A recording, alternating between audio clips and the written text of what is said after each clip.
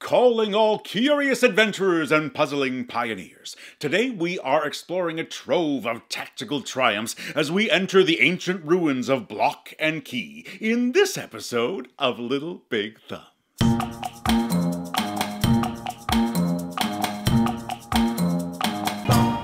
Welcome to Little Big Thumbs, a channel that's all about finding games that are equally fun for both little players and big players.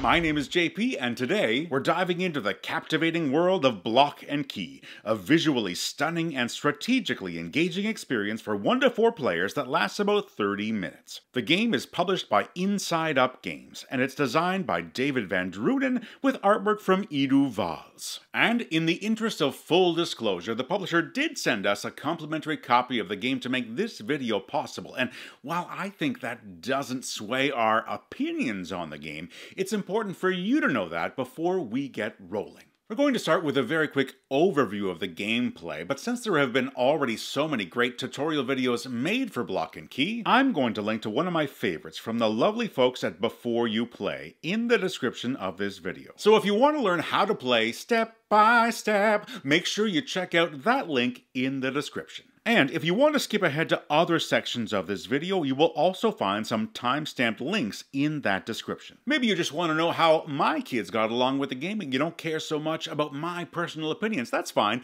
No hard feelings. Just hit that time-stamped link and you'll be on your way. Okay, enough ramble-bamble from this guy. Let's get on with the overview and our thoughts on Block and Key.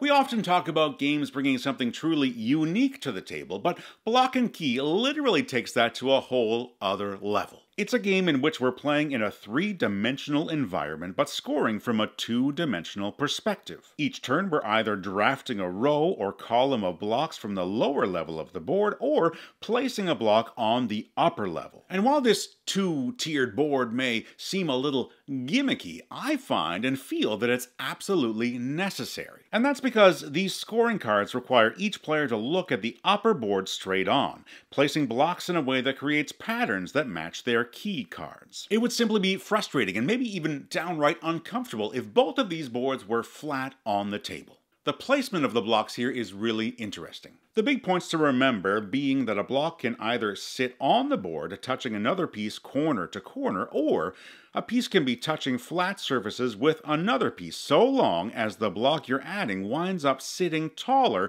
than any block that it's touching. So we're constantly trying to manipulate that 3-dimensional environment so that it benefits our 2-dimensional perspective.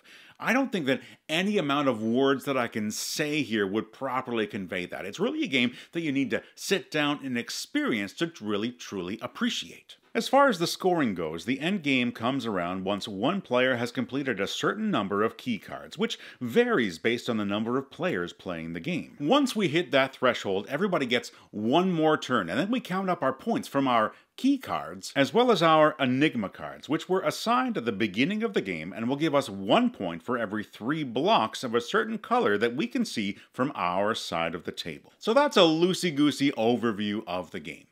Overall opinion of Block and Key: it's fun to look at, it's quick to play, the blocks themselves feel amazing in my hands, and the choices are easy to break down for new players. And while those block placement rules can be a little tricky to wrap our heads around at first, once it clicks, you'll never have to remind yourself about that part of the game again. It's kind of like riding a bike. I'm always impressed when a game uses the box as part of the gameplay, but in this one, there's literally no part of the packaging that isn't a key element. Even the box sleeve, which I normally hate for a game, is necessary to keep this slender box closed when it's on your shelf.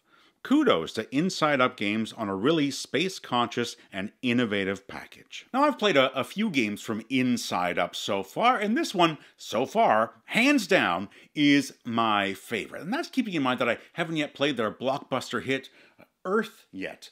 But this one, Block and Key, is really, really, really good. Now, in this next part of the video, we are going to fulfill our Little Big Thumbs mission of looking at how this game plays with both little players and big players. Then we'll take a very quick look at the solo mode before we wrap things up. Transition-y business, here we go. You just heard my overall thoughts on Block and Key a moment ago, and those same thoughts apply when we're playing with a group of adults, no kids. We've seen lots of Tetris-esque 3D puzzlers over the years, and while this game loosely fits into that genre, the block drafting from the bottom board is something really different in that it forces us to take 3 in a row and wrestle with how best to use them. Players who are really in the zone can set themselves up to score 2 or more cards with a single block placement, which is mind-blowing to me. I think some of that might be the luck of the draw when it comes to the key cards, and yes, sometimes I do wish there was a way to refresh the cards in my hand. But I'd much rather have a 20 to 30 minute game with the occasional victim of randomization than a longer game that offers us more card control.